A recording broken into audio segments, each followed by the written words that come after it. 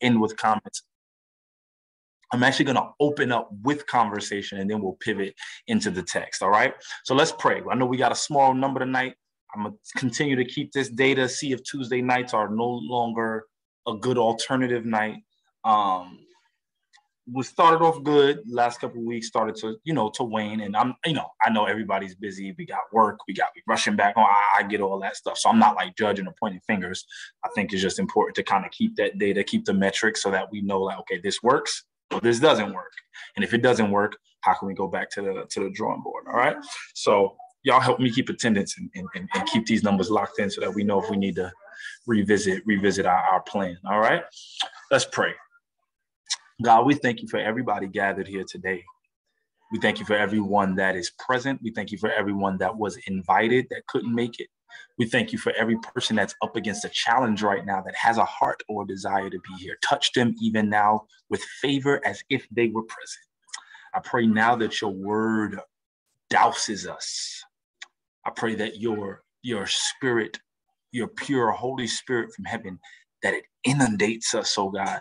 I want us to feel a true and full endowment of your power, oh God, not just for me as teacher, as instructor, but I pray that everyone that is present will feel a revelation, will feel a light turn on, will feel their brain and their spirit activated, oh God, from what is taught and deposited today.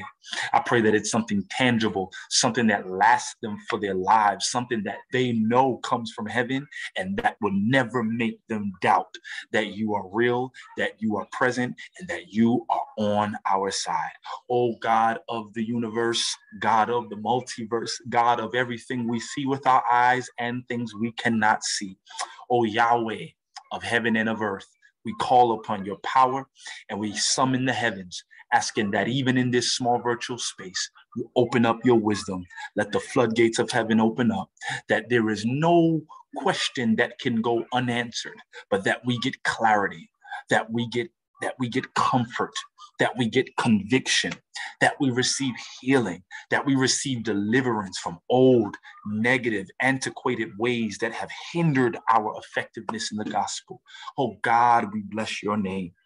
And I ask that anything that I may have done that may get in the way of this space, of your free flow, I pray that you get me out the way and let your will be done. In Jesus' name I pray. Amen. All right, gang, let's get to it. Let's get to it. So the last couple of weeks, so we've been dealing with this is how we do it. This is how we do it. This is how we read and deal with the Bible and deal with scripture. This is how we handle and analyze. This is how we should read the word.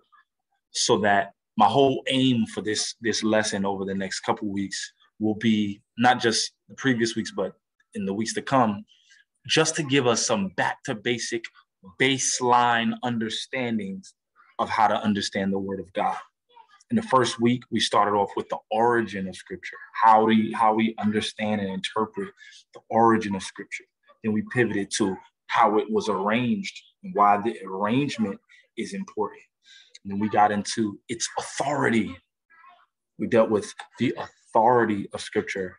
And last week, wow, I can't believe it's been 4 weeks. And last week, we dealt with how to approach it. Okay, the mindset, the heart, and the way to understand how we approach it.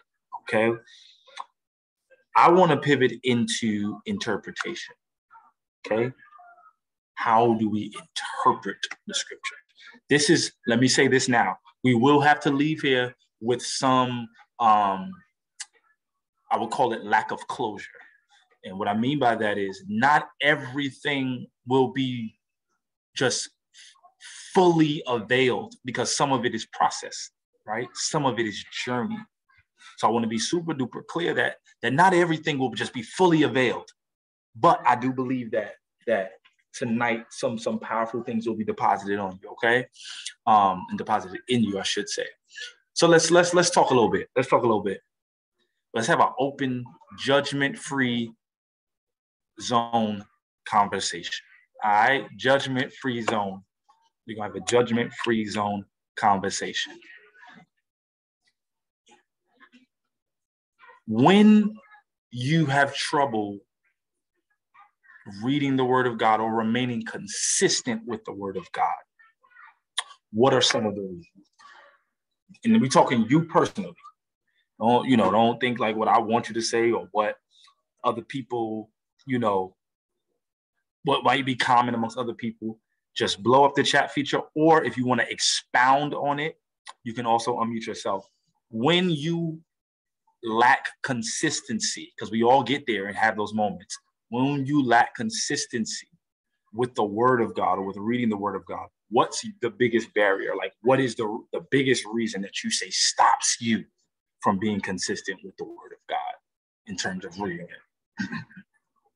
You can, once again, you can use the chat feature, or if there's something you just want to come off the mic and say, that's cool too. I don't feel like I'm growing. That's good. That's vulnerable. Thank you for sharing that, Amanda. Michelle, you jumped off mute. You wanna say something? Yeah, I kind of piggyback off Amanda, and plus a lot of it's timing for me. Like, should I do it now? Should I wait? Then I'm like, I'll do it tomorrow. When nobody's here, just me. And like, that's my problem, timing. And sometimes it just feel like I'm going nowhere, like I'm stuck. Yeah, that's good. That's good. That could be discouraging, because time is not only money, but time is precious. Time is precious. Time is precious. So feeling like it's being wasted is a big thing. Thank y'all for the honesty and the vulnerability. I love it. Sam, you agree? Which one you agree with, Shanique or with Michelle? I see Shanique dropped something in the chat too. Oh, sorry. I was agreeing with Michelle. Okay. Yeah. And Shanique says simply not being intentional about keeping discipline. I like that one too, because that one tells me there's desire, right? But I'm just not making the time for it. There's desire there, but I'm not making the time for it. I think all of those answers, they indicate desire. They indicate desire. So that's good. That's good. I'm not gonna lie. Last week and this week, there's gonna be some overlap, not in terms of the scriptures we reference, but just in terms of some of the things I say, because I think approach and interpretation are very closely related. They're different things, but they're very closely related. And what I mean by that is last week we talked a lot about Paul and Timothy's relationship, and how Timothy, how in order for him to do ministry with Paul had to circumcise him at a very, very late age, right? So a lot of his past, and the reason that was because his father was Greek, but his mother and grandmother were Jewish. So since his father had the last word, his father didn't follow the Jewish customs. So Paul is like, hey, if we're gonna go witness to these people, you kind of got to have certain customs done. And Timothy is almost a grown man, and he's like, yo, I got to circumcise you, something that should have happened when I was a baby. And we talked about that pain. We talked about that cutting, right? And having to have something that you should have had done at a younger year have to be dealt with at a later year, just for you to be able to go forward in your power and in your authority. And when we talk about the scriptures, there's going to be a lot that we deal with that's going to cut us deep, but it's really going to cut us because we're going to feel like, why didn't they tell me this when I was younger? It's going to be stuff we learn and dig into when it comes to interpretation that we're going to be like, they didn't teach me that in Sunday school. Or they taught me, but they didn't say it this way, or they didn't interpret it this way. So we're going to unpack a lot of circumcising that should have, cutting and pulling back that should have happened in our younger years. Okay. And some of it's going to hurt. Some of it's going to feel painful internally.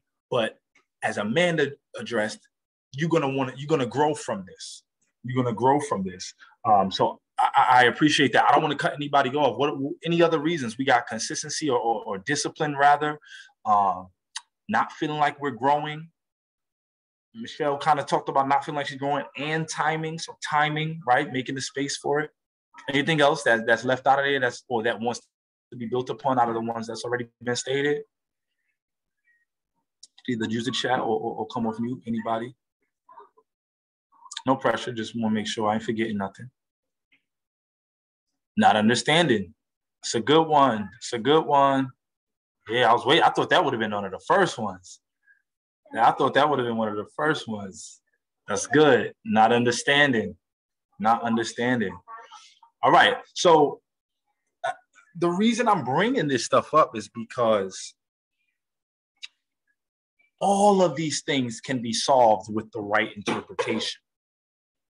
All of these things that we address can be solved with the proper interpretation. Okay? Now, I want to say this. I heard this from a mentor of mine, and I want to repeat it to y'all. And he said, how God's word is interpreted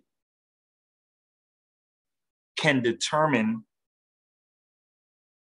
how much power it actually has to use it. Okay? He may have said it a little bit different, but that's kind of how I got it in my notes. How God's word is interpreted can determine how much power it really has when you try to use it or apply it, okay? Because a lot of times the application is wrong because of poor interpretation. Okay, I'm gonna say that again. A lot of times the application of a scripture is wrong because of poor interpretation, right? So when we don't have interpretive skills, what ends up happening is it can't be used for what I want to use it for or what I think God has called us to use it for if the interpretation's wrong. Okay? Now, if I say, hey, Sammy, can you run to the counter? Go pass me the key. It's going to help me open the door. And Sammy runs to the counter and she gets me the key. But she thought I said floor and not door. Guess what's going to happen? Sammy going to think that thing, if she has no prior knowledge of the key, she's going to stick it in the floor and be trying to figure out why the floor won't come up. Why is nothing opening? Didn't you say the key was opening the floor? No, I said door. Right? So when you have little or no pre-existing knowledge about something, then the trying to use that thing becomes ineffective.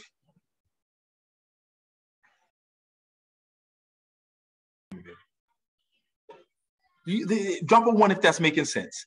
If I have little to no previous knowledge of a thing, but I attempt to use it because somebody misinformed me, I limit what it can do.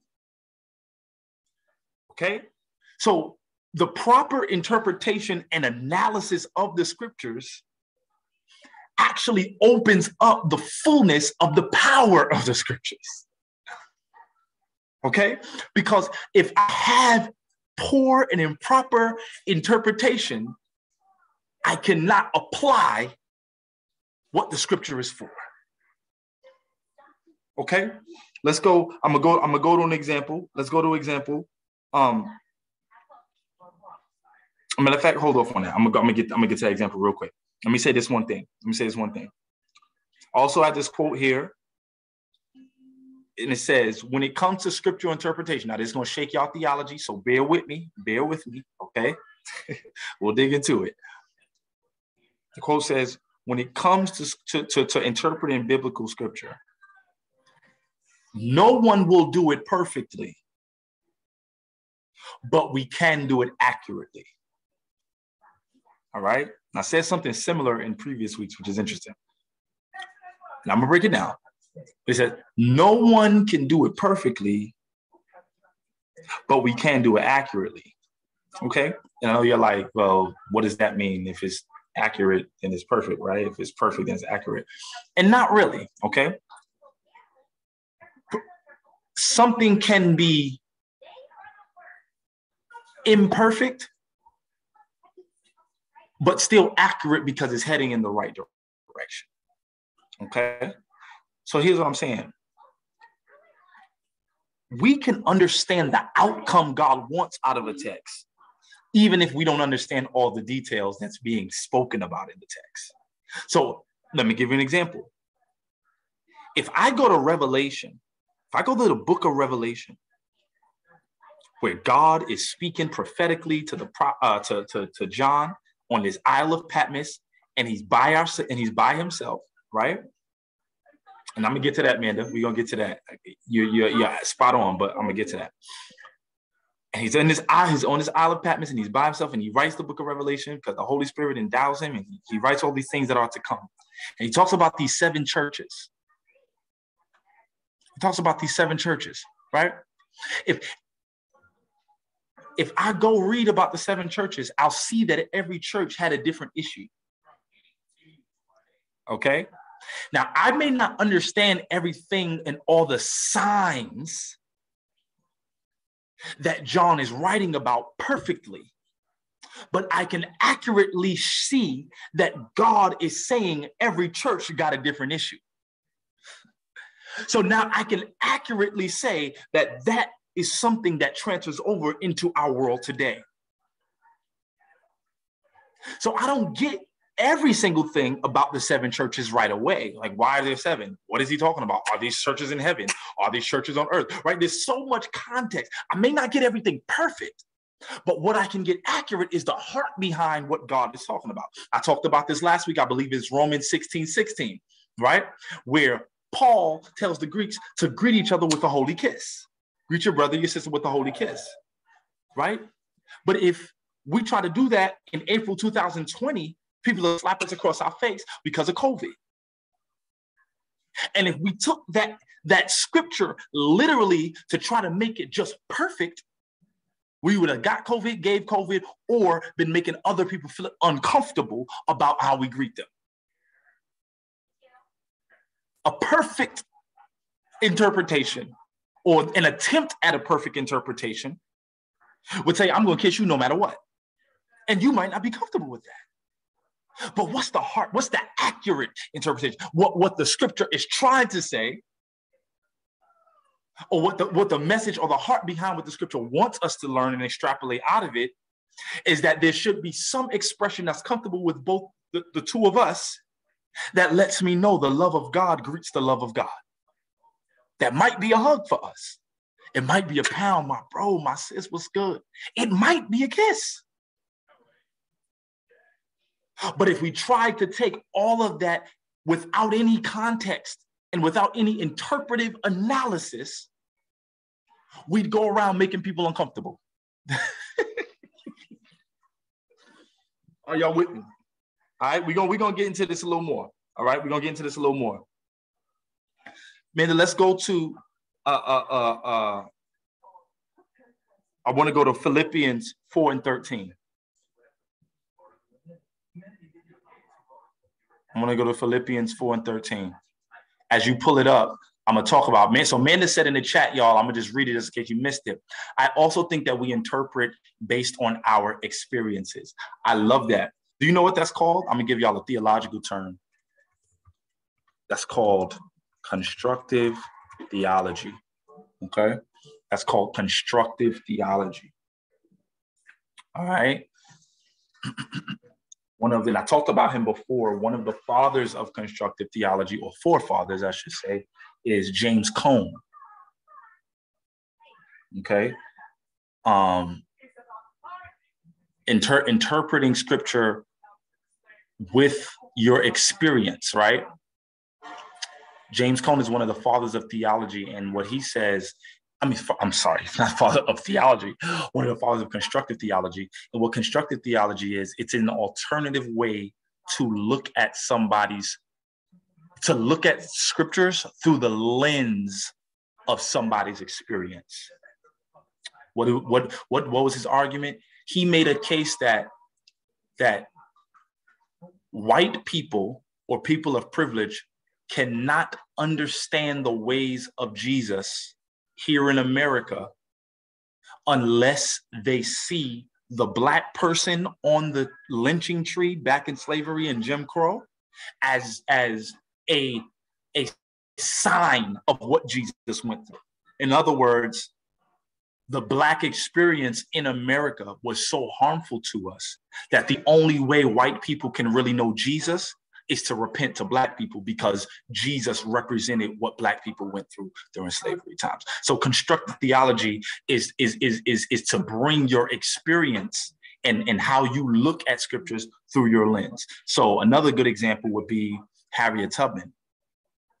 The insight Harriet Tubman would give me and give us, if she was to preach from the children of Israel getting freed from slavery, just being a former slave who helped liberate others, the power that would emanate from her it'll probably have been, so she's dead, I can't say probably be, but it would have probably been, I mean, light years more powerful than anything any of us could ever reflect or represent in a sermon, because of her context. Does that make sense? So essentially, it's not that we should come to scripture without our context. We should come to it with our context, because if we serve a Christ that does not understand our experience, it's hard to call him our Savior. Let's say it again. If we serve a Christ that doesn't understand our experience, it's hard to call him a Savior. He's a Savior because he saves from what he's aware you're in or have dealt with, or what your soul has faced. Right? Now there's limits to that, and I don't want to go too off track, but to Amanda's point, yes, it is important to bring your context, to bring your experience with you to scripture, but it's also important to remain an open vessel to say, God, what do you want me to see in this? Okay? Because you don't want to overly analyze scripture from such a self-centered lens that you never fully embrace what God might want to do that's new. Does that make sense? I hope that helps with your question, Amanda, but feel free to you can come off mute and ask it if you still want to jump there, go there. I'm not before sure we go into the scripture. I'm not sure if this is like a question. Well, it is a question. How do we know if we're improperly analyzing scripture? Because if we're all applying it, or if we're all going in with like cultural context, does that speak to like the beauty of the Bible, like how we can all relate to it, or does it speak to, or is it more of a reflection that we need to dig deeper to see what the scripture really means, if that makes sense? Because we don't want to apply it too much to our own cultural or personal experiences, that we remove it from its intended purpose. But was it written to apply to all of us? If that makes sense. Absolutely. No, that's an amazing question. And I think that it's both. Okay.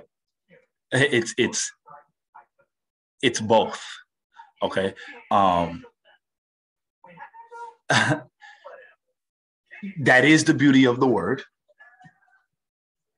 That is the beauty of the word, that when I read, I can understand it at a deeper level as I mature and grow as a person and as a believer. Okay? So that's one thing. Hold on, I saw something in the... Oh, yeah, for sure. Thank you for that reference, Jess. That when I read, that I'll always grow if I'm willing to let God speak to me. Right? Like I'll constantly grow in the word, and I'll see things from perspectives and in depths that I've never seen it. There's a reason your pastor has been preaching for 30 years. Well, not even preaching. He's been pastoring for 30 years, but preaching for more.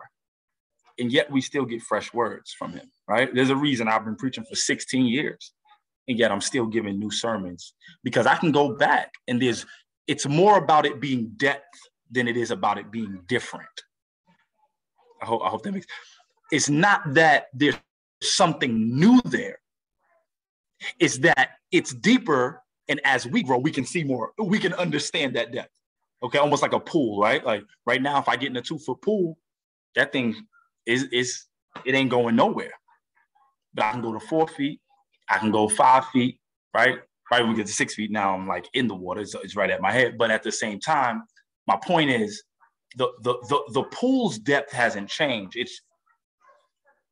It goes from 2 all the way down to 6 from the beginning since they put the water in it. But as I grow, I can go in deeper waters. Does that make sense? Drop a 1 if that makes sense. So it's not that the scriptures themselves are giving us new things. It's that as I grow, I can go deeper into what already exists. Okay? So there are some theologians that would argue it's impossible to interpret scripture without cultural context. And there's another school of thought that says, hey, similarly to Jess's book that she put in the messages, remove all cultural, lenses because it wasn't written in our culture, right? But as we talked about 2 weeks ago, there was something we said last week and 2 weeks ago that the Bible does not dictate culture, it transcends it. So that means it's big enough to have principles that are still relevant in our culture and big enough to have principles that were relevant back then. Okay, so to answer your question more concretely, Amanda, we're kind of going to get into it, so I don't want to like jump too much, but I'm because I've been talking a lot, I'm going to just like jump to a little bit of the ending. This is where it's super important to make sure you're approaching scripture with both prayer and a level of clear-headedness and meditation, right? Because when you're diving in, there's going to be things in your culture that you have to look at it through your culture for. And I'm going to say it this way. For instance, Hebrews tells us that when somebody is incarcerated, when a person is incarcerated, that we should think about that person as if we ourselves are in jail. When a person this is in the book of Hebrews, when a person is incarcerated, we should think about that person as if it's ourselves in the jail. And we currently live in a nation presently who has the highest imprisonment rate in the world. We have the most prisoners behind bars than any country in the world.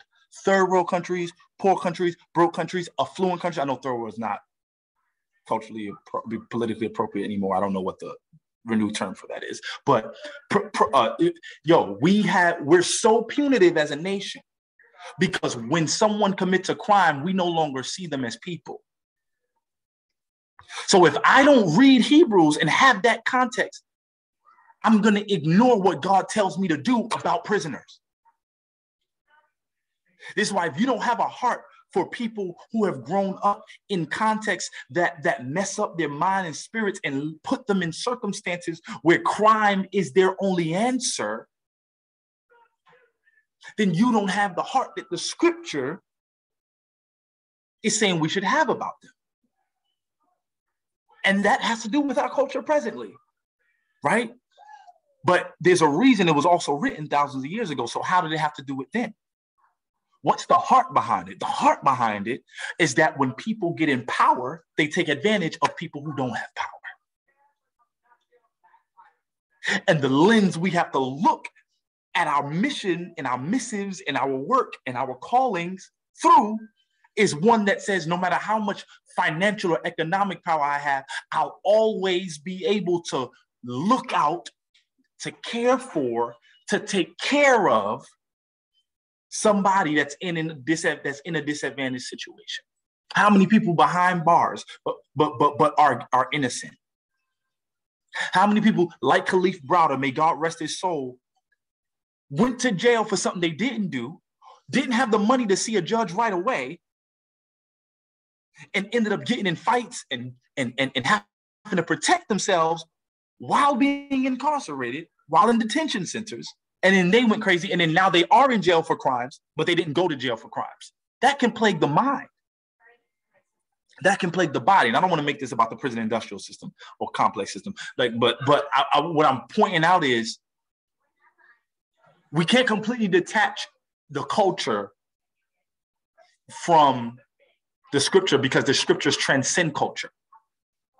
So you don't want culture to be your primary guide, but you can't detach the culture completely because then we'd overlook some of the missions we're supposed to have in this present day. Like what the scriptures say about immigrants and the care we're supposed to have for them. What the scriptures say about broken poor people while we're in an economic recession. We got to be aware of that stuff. And that's current culture. But the culture is not the guide for how I got those principles. The Bible is the guide for how I approach the culture. I'm going to say that again. The culture is not our guide for how we interpret scripture. I realize I ain't been giving y'all no notes. I've been running through this. The culture is not our guide for how we interpret scripture. The scripture is our guide or our lens for how we address the issues in culture. So the scriptures have an answer for the culture. The culture does not have an answer for my scriptures. Okay? All right. Y'all messing me up. So here we go. Here's why interpretation can be dangerous when done wrong. We talked about its limitations, but now let's talk about its damage. We talked about the power it could limit when we read it wrong, but what about its damage? Man, pull up Philippians 4:13 for me. Pull up Philippians 4:13.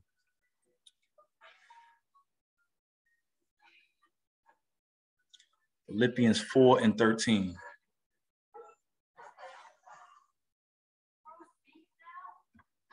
Sammy, would you be able to read that for me? I feel like you got a strong voice today.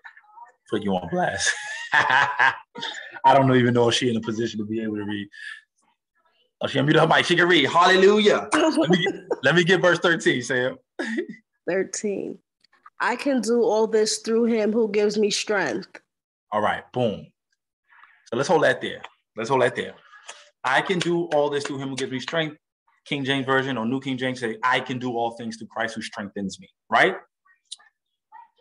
Just off the top of your head, tell me how you've heard that used and preached in church. Just anybody, shoot it. Just as many sermons as you've had, as many times you heard preachers hollering. Just give me a couple ways you've heard that used. Anybody.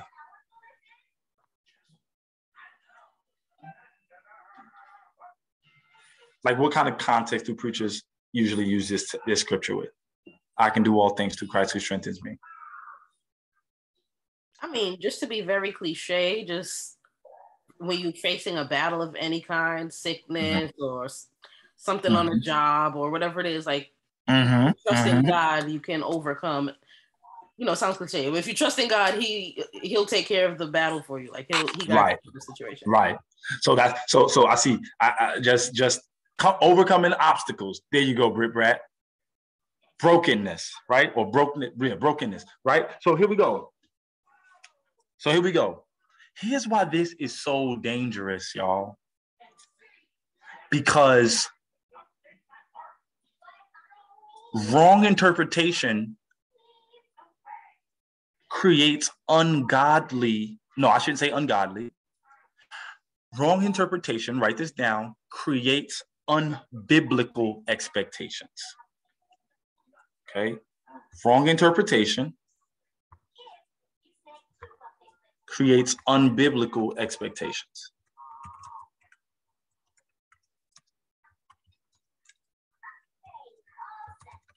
I'm just putting it in the chat. Wrong interpretation creates unbiblical expectations. Where'd the scripture go? I need that. We ain't done with that.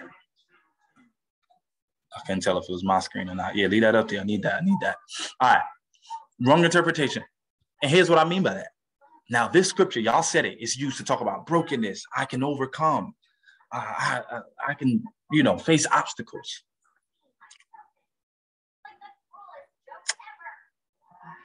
Verse 12 says, I know what it is to be in need, and I know what it is to have plenty. I'm going to say that again. I know what it is to be in need. I know what it is to have plenty. I have learned the secret of being content in any and every situation. Whether well-fed or hungry, whether living in plenty or in want, I can do all things through Christ who strengthens me. Now, here's where this becomes dangerous. Because if I begin to quote and decree and declare and call out this scripture, when somebody is coming to me asking for prayer because their body is sick, I'm not tapping into the real energy and spirit behind this verse. So now I'm quoting it and misapplying it because that has nothing to do with being healed from your body. Look at what this says. Paul is saying, whether I'm broke or whether I have money, I've learned that Christ can be with me in any situation. So now we've been using this verse to encourage people who are coming out of situations, trying to tell them you can come out of a situation because you can do all things. When Paul is really saying, I can be in any situation because I can do all things. Do y'all understand do y'all understand the difference? So you've heard it preached to tell us God can take us out of anything. And does it mean that that's not true? No, of course he can. But is this the scripture that we want to align with that God principle? And this is not it.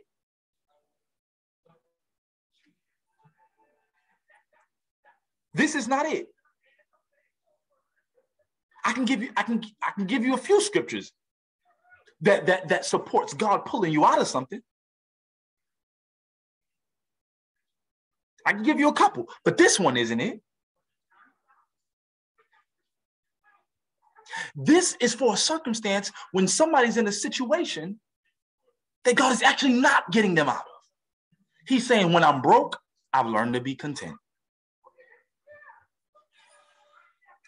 When I have a lot, I've learned to be content. Because no matter what God is doing through me, I can do all things. What is the all things? I can live in all situations as long as Christ is strengthening me. I've lived check to check, and guess what? I'm still here. I lived with a little bit of food in my refrigerator, and guess what? I'm still here. I lived with excess in my refrigerator where I was giving food out, and guess what? I'm still here. So what Paul is saying, look at verse 10. I rejoiced greatly in the Lord that at last you renewed your concern for me. What is he talking about? That while he was going through a physical trial in his life, that the people were sending him gifts. And what was his response? His response was, even when I didn't have, Christ was still strengthening me. Even when I had a little bit, Christ was still strengthening me. Even when I had a medium amount, Christ was still strengthening me. Even when now that I have a lot, because y'all sent me new gifts, Christ is still strengthening me. So is there good news in this text? Yes. But this is just one of many examples of how, if we misinterpret it, we can't tap into its real power, and it can be dangerous, because then people can start quoting scriptures for things that is not their situation. So they're not even speaking with the authority of God and the power of the Holy Spirit to a situation, because this scripture don't got to do with their specific thing. Come on, I call it spiritual malpractice. We got to read context. I call it spiritual malpractice, because guess what? If you went to the doctor, God forbid, but if you went to the doctor because you stubbed your toe and he thought he was giving you a pain relief medicine, but he made a mistake and gave you some kind of treatment for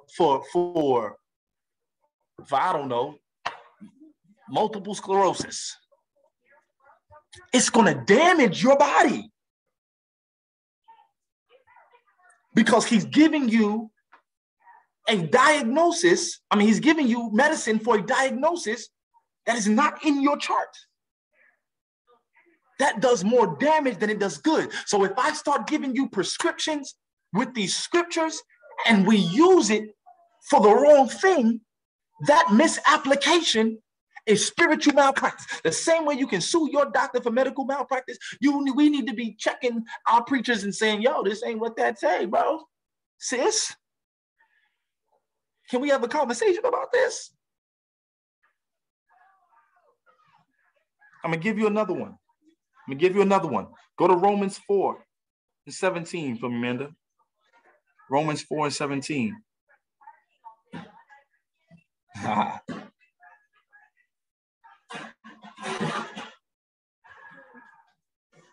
Let me get another voice to read that. I think it's 4:17. Yeah, let me get somebody to read that for me. This is a good one. Woo! This is a good one. As it is written, I have made you a father of many nations. He is our father in the sight of God, in whom he believed, the God who gives life to the dead and calls into being things that were not. So stop. This is where we get that scripture. Speak those things that be not as though they were.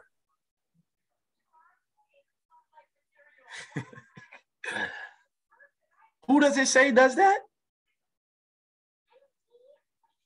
Somebody put it in the chat. Who does it say does that? Who speaks things as though they were not? Who calls into being things that were not? This says God did it. This says God does it. Huh? So watch this. Here's where we got to get to the heart, right? Because most people have good intention. You can have good intention and bad interpretation. Okay? It's not just preachers and teachers. This is everybody, even when we read it. We can have good intention with bad interpretation. I'm putting it in the chat, just in case you want your notes. Right? So now we got a bunch of people calling things that be not as though they were. Now, does that mean, because remember, we talked about watch what you say. So let's go back to our previous series. Does that mean I don't have the power to speak things and for them to manifest? No, it does not mean that. It does not mean you don't have that authority. Through the Holy Ghost power, yes, you have that authority. Here's what this scripture is talking about, though. I don't know if it's my computer. They keep going away. Yeah, there we go. Here's what this scripture is talking about. He is our father in the sight of God, talking about Abraham, in whom we believe, the God who gives life to the dead. So right now, Paul is addressing previous people that have died before the coming of Christ, okay? I'm not going to get into the entirety of the context, but he's talking about the possibility of their souls being saved. And so what are some of the works and things they have done? What are some of the works and things they have done in the Old Testament that'll still qualify them, even though Jesus in the flesh has not come yet, right? Check this out. What Paul is talking about, the God who gives life to the dead and calls into being things that were not. Go to Genesis 1, Manda, for me, please. I'm about to mess your head up, but I'm going to give us some power too, though. So it says, in the beginning, God created. In the beginning, God created. Okay? That word created. Okay? That word created. In the Hebrew, that word is bara. Bara. Okay? Bara. It literally is the ability to have nothing pre-existing and to make something come out of it. That's where magicians get the term abara, bara, kadabra. What a magician is really saying, Abba, Father. It's a lot of Hebrew going on. Abba, Father, bara, to bring something out of nothing. Saying Father brings something out of nothing. So when a magician is bringing a rabbit out of a hat, what he's literally saying is there's not supposed to be a rabbit in his hat. I'm bringing something out of nothing. Abba, kadabra.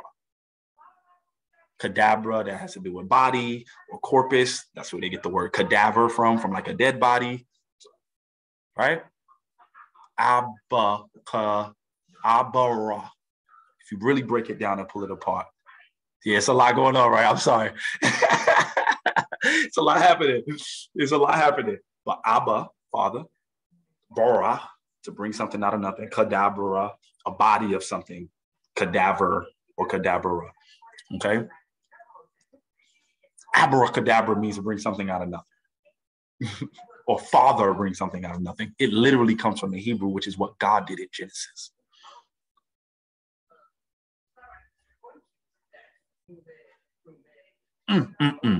So what Paul is talking about in Romans 4:17, he's not referring to the power we have for us to call a job that we don't have. Because guess what? The job still exists. We're just trying to call it to us. For us to speak healing over ourselves. Guess what? Healing still exists. We're just trying to call it to us. So that's not the same thing Paul is talking about in Romans 4:17. Paul is referencing what God is dealing with in Genesis 1. And only God can do that, create. Which is why as humans, when we have babies, we procreate. God produces, we reproduce. Because everything that we made, invented, or what we call created has come from something that already existed. Peanut butter still needed a plant that God made exist called peanuts. From lights that needed electricity, from inventions that use wood or copper or water. Even if it's an invention of things that already exist that we put together and made them work for something. But in the beginning, God created bara. That word means to bring nothing out of something. So in Romans 4:17, when Paul talks about speaking those things that be not as though they were, he was saying what God did in Genesis. And now I can go to Job. I know this is a lot. Now I can go to Job, and Job says his friends tell him, "Thou shalt decree a thing, and so shall it be established, and the light of God will shine upon your ways." But once again, that's not the bara. That's not calling something out of nothing. That's saying, if I decree or declare something that exists in my realm with heavenly power, I can have it. So now we got people in Philippians 4:13 saying I can do all things through Christ who strengthens me, to help them win a basketball game. No disrespect to, players out there that I know a couple players in the NBA that, put Philippians 4:13, write it on their sneakers and put it on stuff. And sure, it's inspirational, but that's not its context. You know what I'm saying? Like that's just not its context. Okay. So improper interpretation can cause unbiblical expectations. So now people are running a 5K or a 10K marathon saying I can do all things through Christ who strengthens me, to help them get out of their fatigue and help them get out of their. And sure, it's if you need to inspire yourself to make it through your race and that works, do your thing. God ain't mad at you. You ain't going to hell. I just want y'all to have good interpretive skills.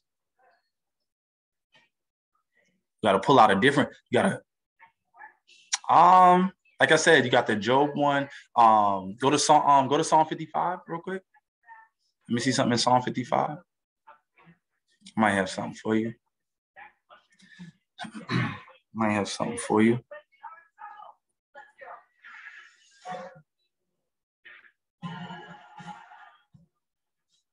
Right? So I would say this, like if you're in suffering, right? Something like, or you're nervous and you using Philippians 4:13 to get you out of like nervousness or fear about taking this. I can do all things because you can do something, you know what I mean? You can start at like verse 5 of Psalm 55. Fear and trembling have beset me. Horror has overwhelmed me. I said, oh, that I had the wings of a dove, I would fly away and be at rest. I would flee far away, stay in the desert. I will hurry to my place of shelter, far from the tempest and the storm. Right? Keep going down. Because it's actually not the verse I'm looking for, but there's fear up there. Go down some more. Sorry. So I would start like verse 16. As for me, I call to God, and the Lord saves me. Right? I call to God, and the Lord saves me. Evening, morning, noon, I cry in distress, and he hears my voice. He rescues me unharmed from the battle waged against me. Right? Like you can use something like that when you up under attack. Right? Go to Proverbs 18:10. Proverbs 18:10. I hope y'all took that verse down. Sorry. Psalm 55, and then verses 16 through 18. Proverbs 18:10. The name of the Lord is a fortified tower. The righteous run to it and are safe. Right? You're looking for some security, for some, you know. If it's about a financial thing that you want God to bring you out of, you can use some of the Proverbs that talk about, you know, finances. You could even go to Philippians 4:19. Let's get this down. Philippians 4:19. Put me on the spot, man. I guess that's what I'm doing this for, right? And God will meet all your needs according to the riches of his glory in Christ Jesus. God will meet all your needs. And God will meet all your needs according to his riches in glory in Christ Jesus. Okay? So those are just a few, you know? And it's not, don't get it twisted. Once again, like if I'm going through a situation and I'm in it, right? I'm in it. And you trying to like, listen, I don't have no deliverance from it. I can do all things through Christ who strengthens me. It's a great scripture to use for something that like, you don't know when you're coming out, but you know that you need God while you in it right now. That's a great scripture to use. It's a great scripture to use. But I'm not attacking just those couple of scriptures, right? The Romans 4:17 and the Philippians 4:13. This happens a lot. So the heart at what I'm getting at, I want to make it super duper clear, is that when you're reading, make sure you're reading context. So you're reading above it. A lot of times we like to extrapolate just that one thing and isolate that one text, right? But we got to read above, around it. Because watch this. Sometimes the interpretation is right. But when we read that context, it just goes to a different level. It just goes to a different level. So it's not even a matter of it being wrong all the time that a preacher preaches, or like I'm not attacking preachers and stuff like that. It's not even about it being wrong all the time. Sometimes it's right, but when we have more context, the way we understand it is different. For instance, when Jesus told the disciples, I'm going to a place. I'm going to prepare a mansion for you. I'm going to prepare a mansion. I think that's John 14. Mandy, could you go to John 14? I think that's John 14. I believe so. Don't kill me if I'm not. Do not let your hearts be troubled. Believe in God, believe also in me. My Father's house has many rooms. If that were not so, I would have told you. I am going there to prepare a place for you. Now, that sounds great, right? Like we're taught, like, okay, cool. We got a place in glory, in heaven for us, right? Here's why this is so dope when you understand context, interpretive analysis. Like when Jesus says this, he's speaking to a Jewish audience, as we know. And what we don't know about like Jewish marriages is that like when a husband and wife, before they got married, when they were engaged, the husband in Jewish culture in those times, families didn't really like go away from each other. They like built communities within each other, if that makes sense. So the son of a father, when he got married, he would build his house on top of his dad's house and prepare it before he gets married, so that when he gets married after his betrothal period, as they called it, but we call it engagement, after the engagement period, when they're married, he brings her back to his father's house. But it's really their own house that he's built on top of his father's house. Having that context in Jewish culture takes that scripture to a whole new depth. It's like Jesus is literally becoming our husband and going to build a space where his father lives.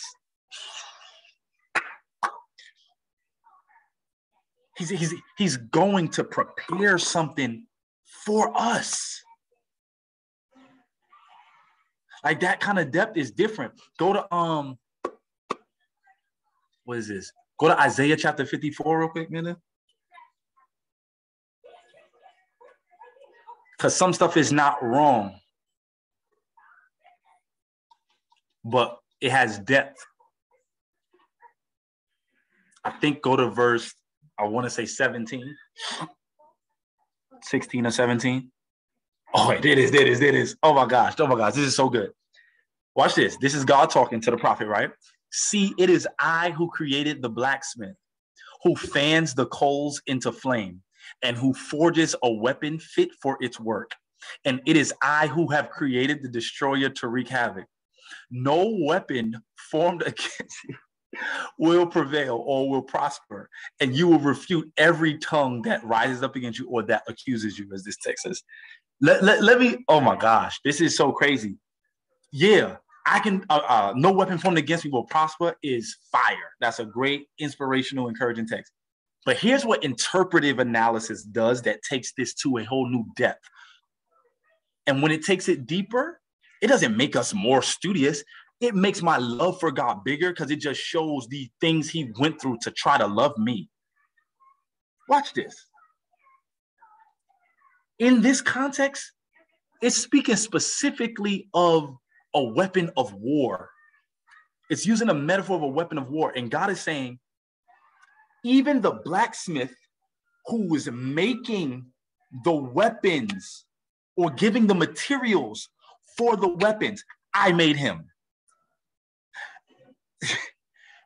Even the person that wants to take that weapon and use it to destroy you, I made him. So anything that could come against you might look like it's above you, but it's still under God.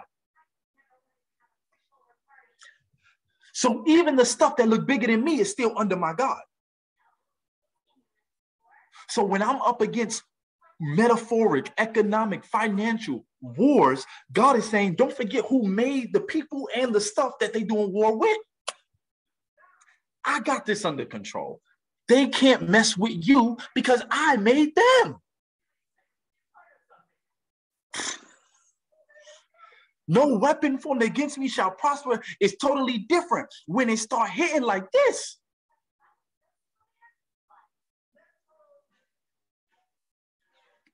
Because I'm interpreting with a lens that says, let me look at everything around it. So when I look at the fact that God made the blacksmith, the fact that he made the man who's in war, the fact that he made the iron, the flames, and everything that they're using to make the weapons, that gives, I feel like shouting, that gives me a different kind of confidence when I go into a battle. When I go into warfare. Because even the stuff that's up against me was made by the one that I'm serving.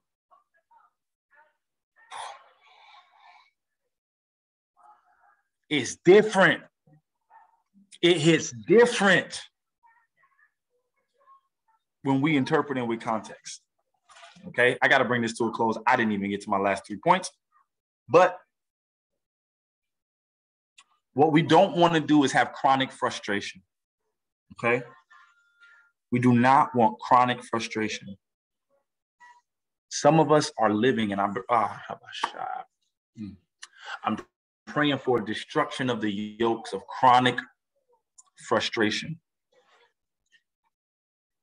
Our frustration is not necessarily with God. Our frustration is with how we were told something in the Word of God is supposed to, what we've been told,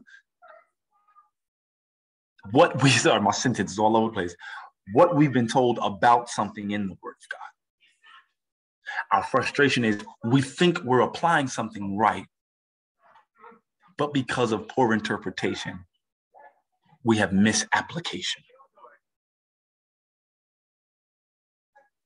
Because of poor interpretation, we have misapplication. And then what that does is that makes us frustrated because we start trying to think about why God's stuff ain't working. But it's not that God's stuff is not working. It's that unfortunately, we've been interpreting wrong because we've been taught wrong.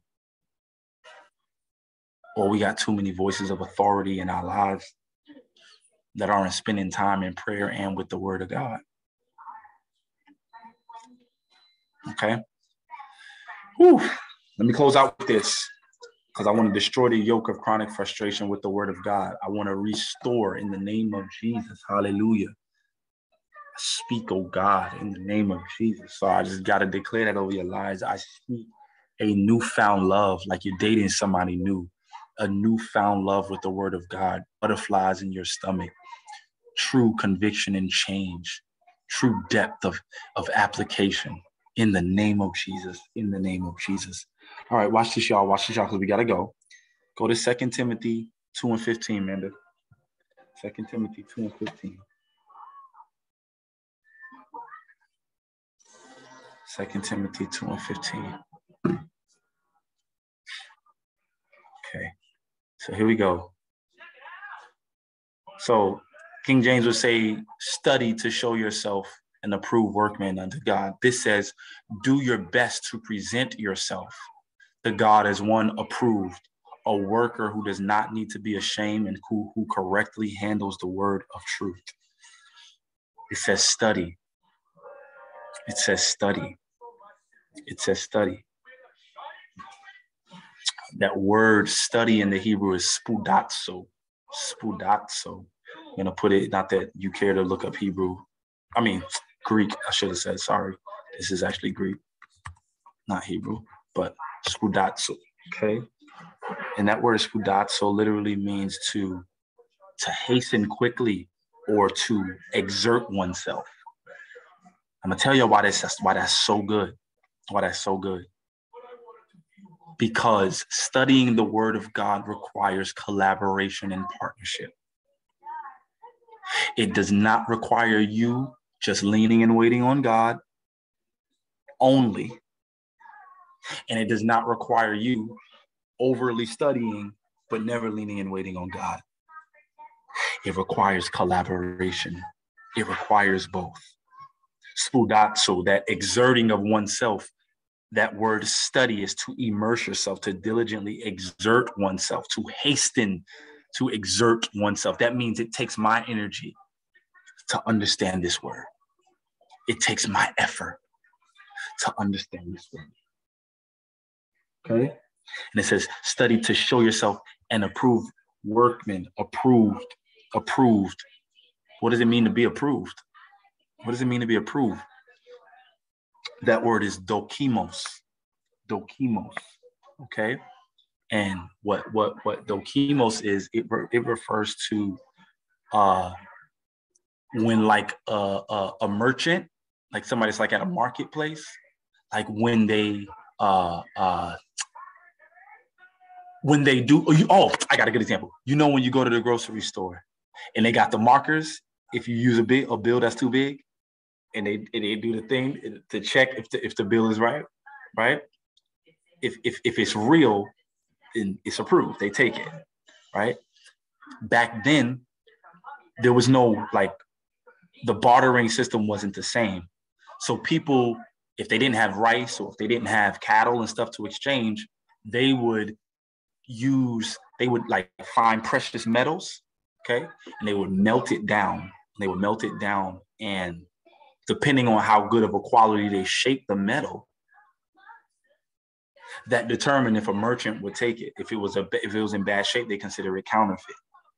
So even though you made the money at home, everybody making their own money, everybody got their own printing press, everybody making their own money, certain merchants wouldn't accept it if they didn't believe the coin was cut or shaved down in the right way.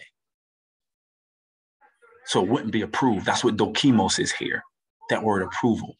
So in other words, study so that you're not counterfeit.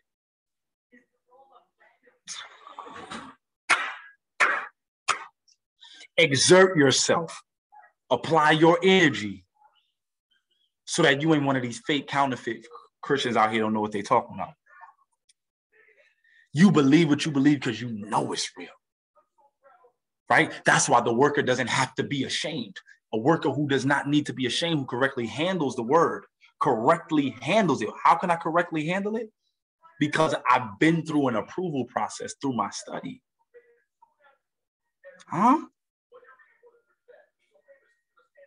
Now, here's where, and it's the last scripture I'm going to give you.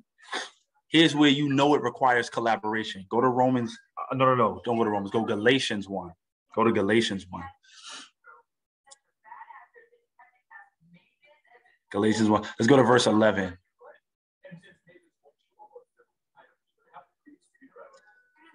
I'm tired of hearing myself. Can I get a new reader? Who read already? Shanique read. Sammy read. Let me get somebody else. Read verse 11 for me. And 12. 11 and 12.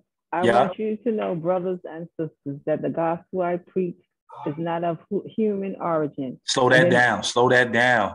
Say that again. That the gospel I preach is what? Not of human origin. Didn't come from man. Go ahead, keep going. I did not receive it from any man, nor was I taught it. Rather, I received it by the revelation from Jesus Christ.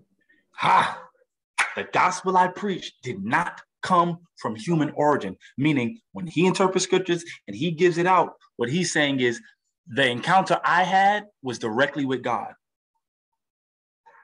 Okay, so Galatians 1 and 11 tells us God intervenes. 2 Timothy 2 and 15 tells us exert ourselves. Proper interpretation requires a collaborative effort between you and your Almighty God. There are certain things he's going to divinely deposit.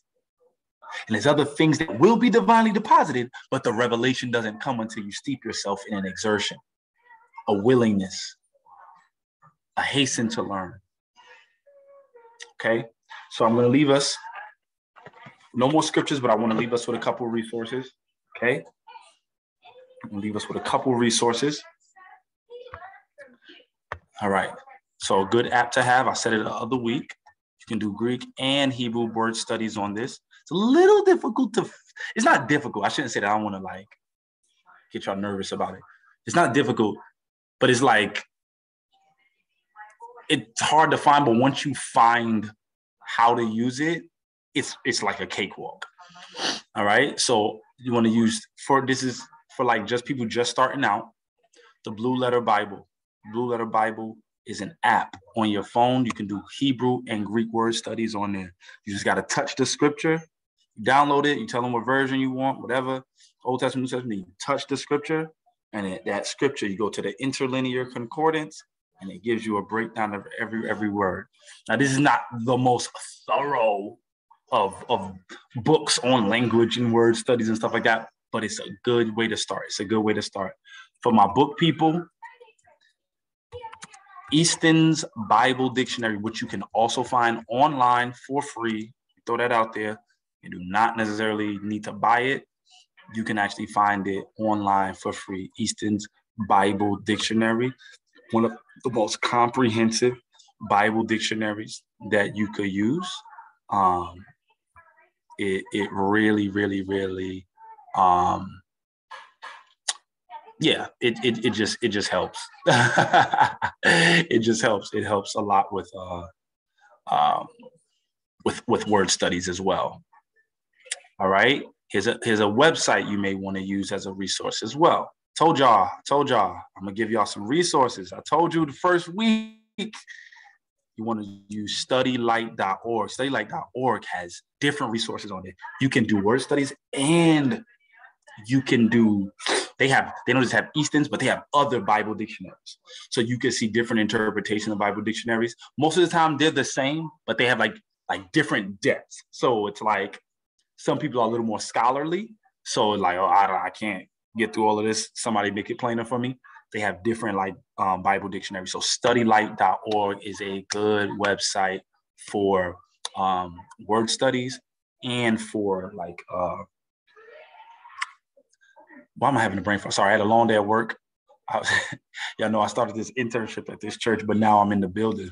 So I'm in the building Tuesday through Friday and then also Sunday mornings. I'm having a brain fart right now.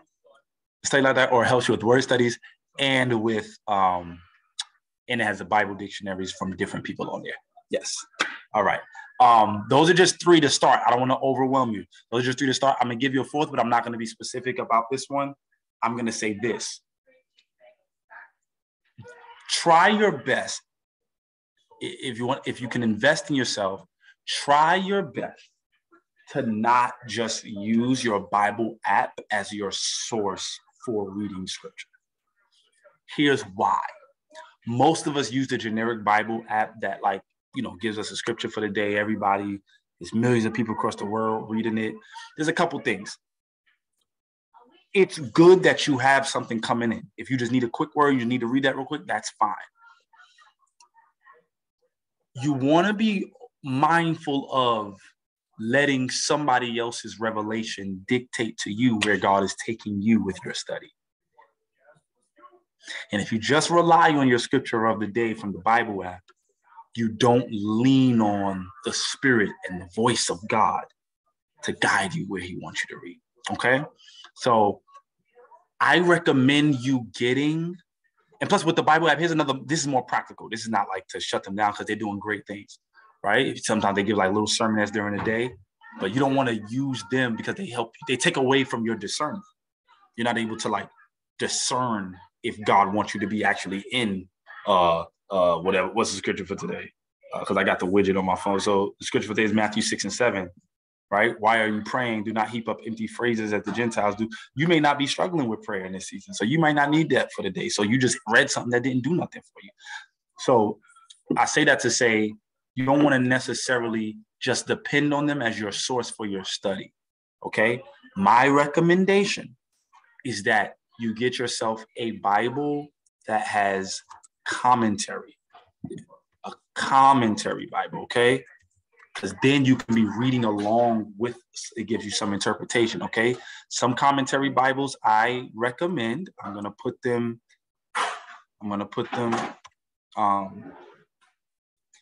the Harper Collins Study Bible is a good recommendation.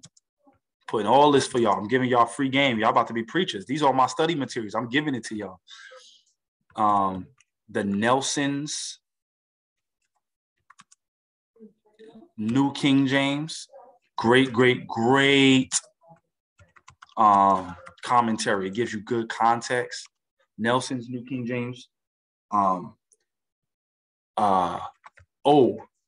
got another one. The book is huge though. So, that's if you're a geek like me, like a Bible nerd like me, then you'll like this one too.